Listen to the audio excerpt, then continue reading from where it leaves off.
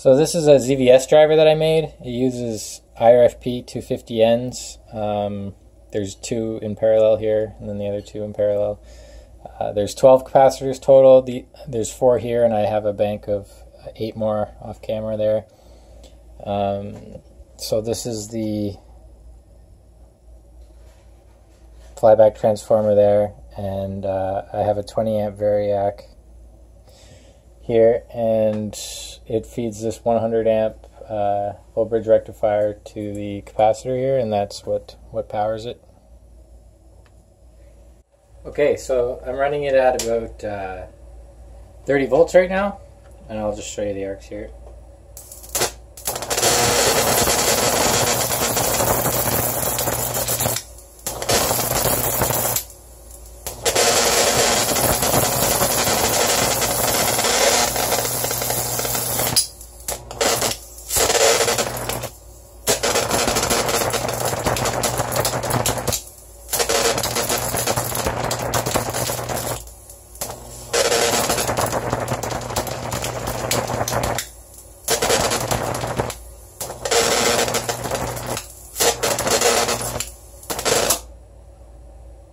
My breaker tripped.